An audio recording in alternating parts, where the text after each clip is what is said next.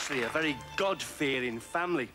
That's because every Saturday, God used to come round to our house and beat us all up. I was in a church recently, though, because I was there for a wedding, and I was best man, so I had to give a speech. I gave one of Lenin's from 1903 for the expulsion of the Mensheviks. It's an enormous industry, isn't it, really, weddings? I mean, there's all these wedding magazines like Bride-to-Be and Bun in the Oven and Gone to Barnsley. And the frock, it was this concoction, and it come from, like, a wedding shop, a shop called Pro Nuptia. I mean, what does that mean, Pro Nuptia? I mean, is it French for the moment before bonking? Hello, Pro Nuptia.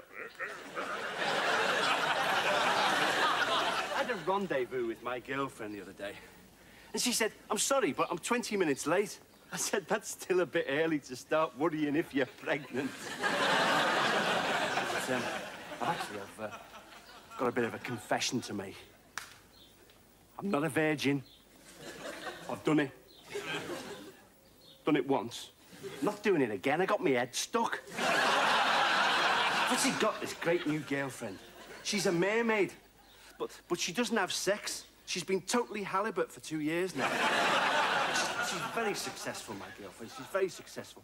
She's something in the city. She's a lamppost.